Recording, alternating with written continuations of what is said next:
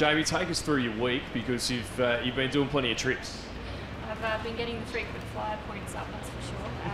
I flew in on Saturday night after the races at Sandown, and I got to participate in the polo. It was so much fun.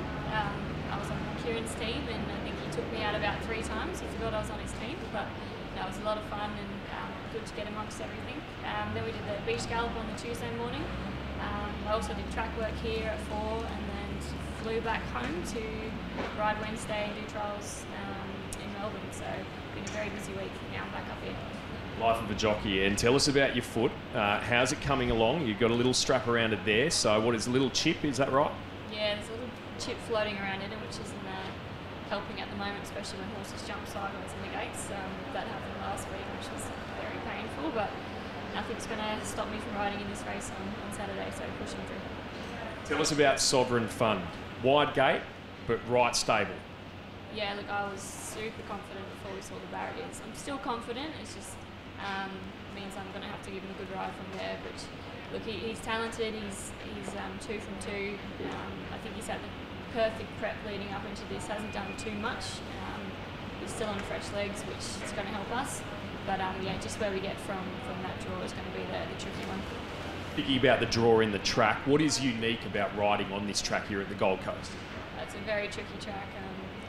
You really benefit if you can draw in, just because that turn is super sharp and it's not very forgiving either. So look, it's a tough track, but he's a good horse, and it's a good field. I think it's a very open field. There's a few nice horses on the up, but I think he's going to be peaking at the right time. Tell us a bit about your history in the race. You haven't ridden in it for a few years, have you? Yeah, look, what I can remember, I rode when Sunlight won. I rode the stablemate for Tony, and I think I finished second last, so it wasn't a great start for me, but I think he's obviously the best chance I've had in the race, and yeah, looking forward to the day. What would it mean to win it? It's an exciting race to win because there's such a build-up.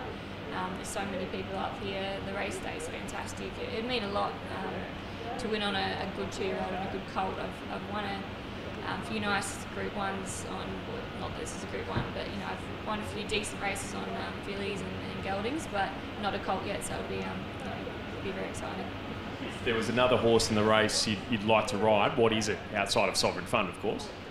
Oh, look, I had the choice between Croatian Belle and Sovereign Fund, and I think I made the right choice, but she's a very talented filly, and she's honest and tough, and I think she's in with a big chance.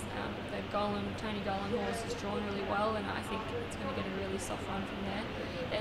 There's lots of horses that are just peaking at the right time, I think, so it's going to be a very interesting race. What do you like about riding here, specifically at the Gold Coast, in this week, Magic Millions week? I mean, you do the hard slog through the winter, and then you come up to a meeting like this, and so much happening here at the Turf Club. Lights are about to be put in, so what do you love about this week in particular? Yeah, well, us Melbourne people, we like to whinge about the weather back home, and we come up here and whinge it's too hot.